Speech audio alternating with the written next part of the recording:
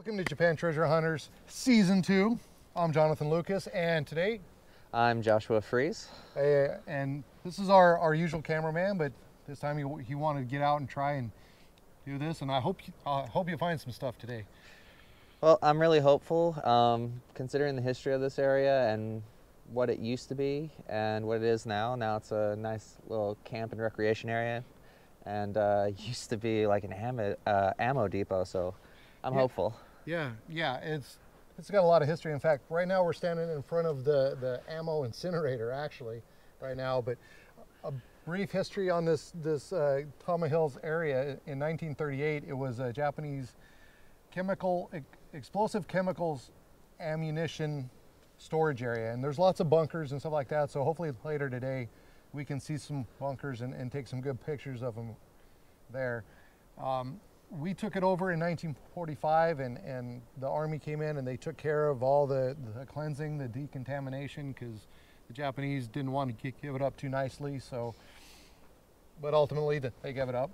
So, and then after that, the military had it for their own storage of ammunition till 1958, and then they got rid of everything after the Korean War was done. So, right now we're sitting here at a rec area. They've got all types of stuff out here to do: horseback riding, paintball, miniature golf right down there. They got a little lodge back there. There's cabins, camping.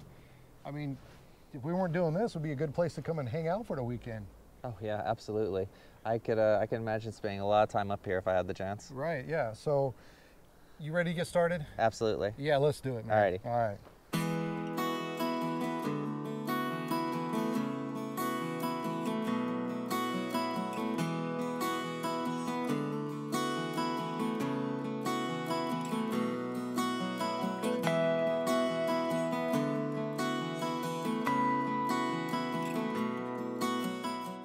All right, so here we are. We're in front of one of the many bunkers here at Tama Hills Rec Center on the outskirts of Tokyo here. If you look at the design, and a lot of the World War II buffs, they've seen this design before, and that's because Japan at the time took their design drawings from Germany, and actually these are almost exact replicas of the bunkers in Bavaria. So that's really interesting to me. I'm not a huge World War II buff, but I'm starting to get there. Don't get me wrong, I'm getting there.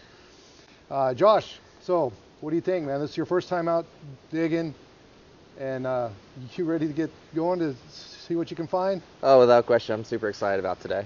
Well, it's nice to actually have you out from behind the camera, but it's going to be tough doing both Hoodies today because you're going to be doing camera too. It's okay, I'll make it work. All right, and we've only got this little area here to shoot for, so hopefully we can find something from World War II era. I don't know, they've done a lot of work up here and stuff like that, but if not, it's still pretty cool to be up here. Oh yeah, I'm good. I think I'm ready to go. I'm not sure how deep this soil goes, but hopefully we'll find something out here worth keeping. So, all right, let's see what we got here.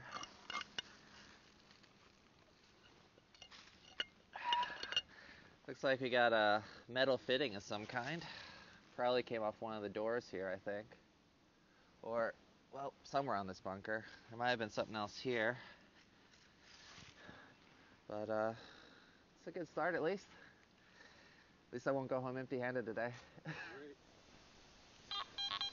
All right, so here, just like right down a little bit from that one. It's ringing up in the 70s. And I have to try that one out too. 70s, and then of course it was hitting some other stuff in there too, but at least see what's coming up here.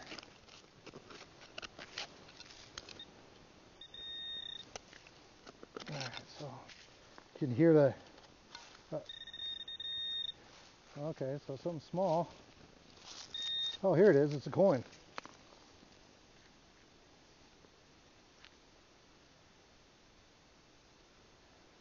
It looks like a 10 yen maybe? Can't really tell. It's kind of. Oh, yeah, a 10 yen. Yeah, it's a 10 yen. Nice. Nice. First coin of the day. Hey Josh, first coin of the day, baby. The windows. So, not too interesting, but guess over time stuff just rusts and falls off and then just gets washed down here covered in dirt and soil and stuff, but still kind of cool. All right, so we just finished up at the bunker and we kind of decided to hit a couple campsites while we're here. This is another thing that Tama Hills is known for, is camping. They got cabins. It's just a great outdoor rec place to be at. But yeah, we're gonna hit this here. Josh was having little stuff going on over there at the bunker. It wasn't a little stuff. I was finding stuff. Admittedly, I was finding stuff, but it's stuff that you'd kind of expect in an old, World War II era bunker. Just, bits and pieces that have fallen off over time. Bits of metal just off the gate and whatnot. So yeah, so we're gonna come here. He's already down 1 coin, by the way. So we're just gonna keep a small tally on that going. We'll see what happens by the end of the day. So let's hit it here. All right. All right, so here's ringing 85, 86 in that area here. Here it's a little funky, but I like this one right here. So I'm thinking it's a coin, and if it is, it's gonna put Josh in the hole even further. 4 inches down, right there. Places that I like to dig. Right next to a tree. It is a coin, Josh.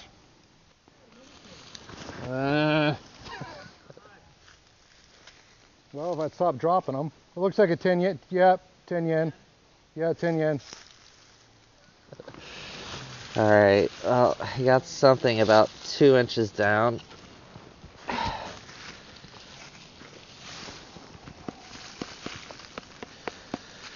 What is that? That would be a shoe. I'm not exactly sure how I picked up a shoe, but I found a shoe.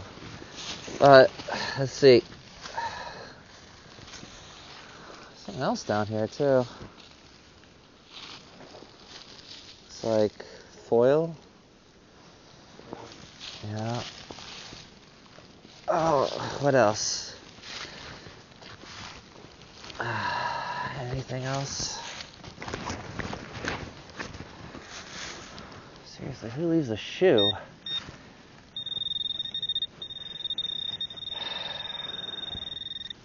I found the other shoe. Ah. Hey, Johnny, found the other shoe. We got a pair of shoes. I got a pair of shoes. That's freaking cool, man. Well, What'd you find? Yeah, I found a penny just hitting on the top of the ground. A 1 penny. Yeah. Finally, a U.S. coin. You're right.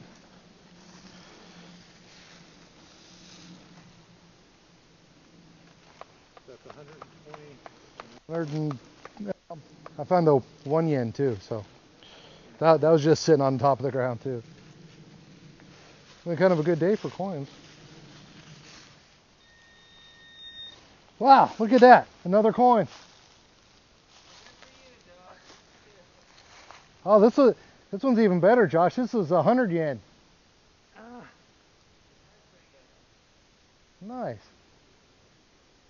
Around my favorite places, around the trees.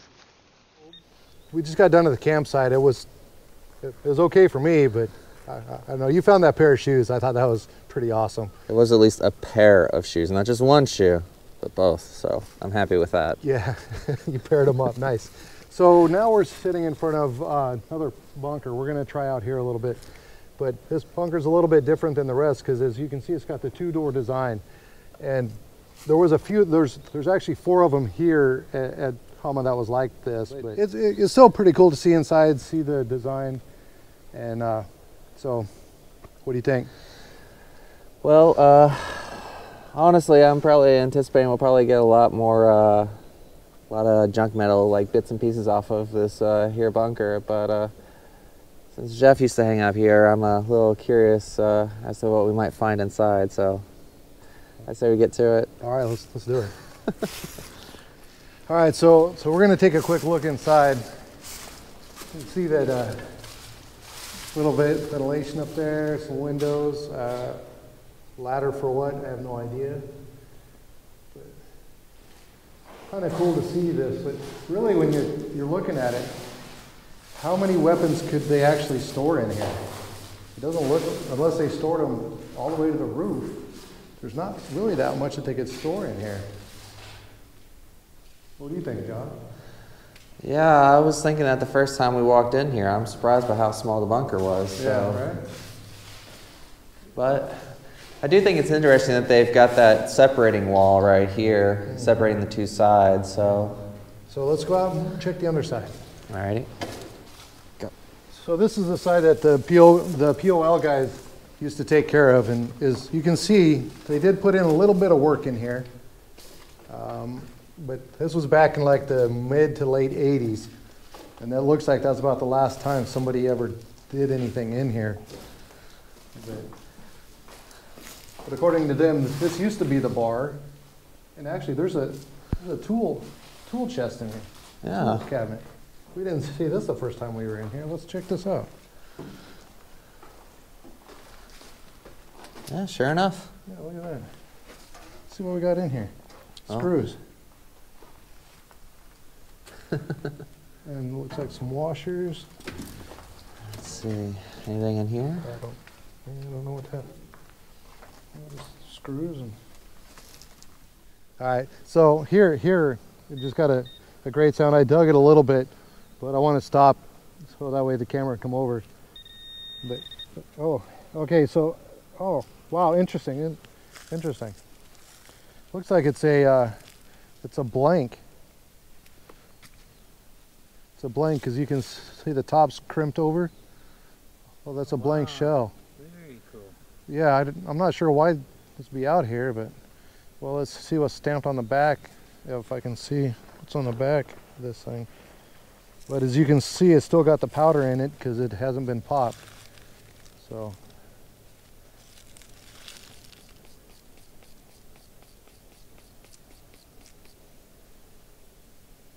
I don't know. Can you see that well? No? All right. Well, that's really cool anyway, so I'm going to put that in my pocket of goodies today. Dig it. 66, 72. Dig it.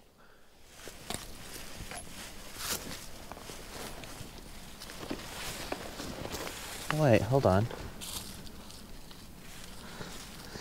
Take glass.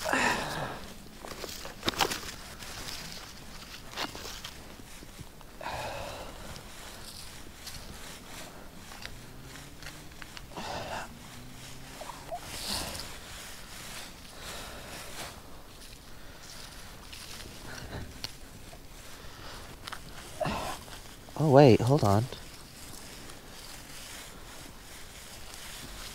Shell casing. Shell casing. 45 maybe?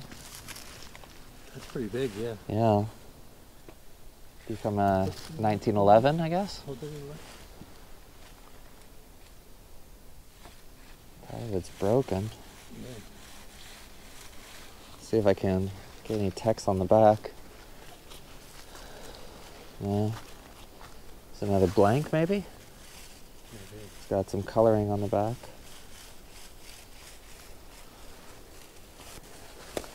Seven. And it's got a 7 on the back. All right, so today was an amazing day for the first episode of the season. And Josh, I'm glad you got to come out and be on this side. I think we had some great interaction today and holler in between sides, hey! But actually for your first day, man, you did amazing.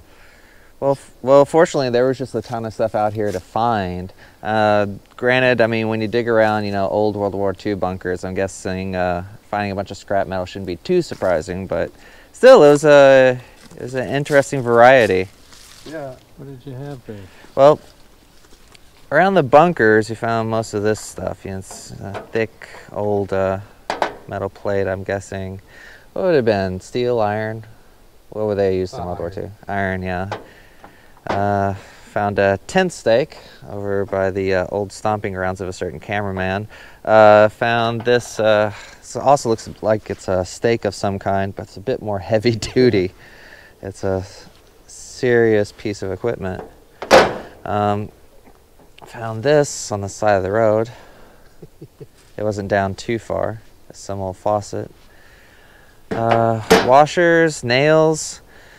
Over by the one of the campsites we went to, it was also near a disc golf hole, and found these this pair of shoes. Yeah, that's amazing. You actually found them both.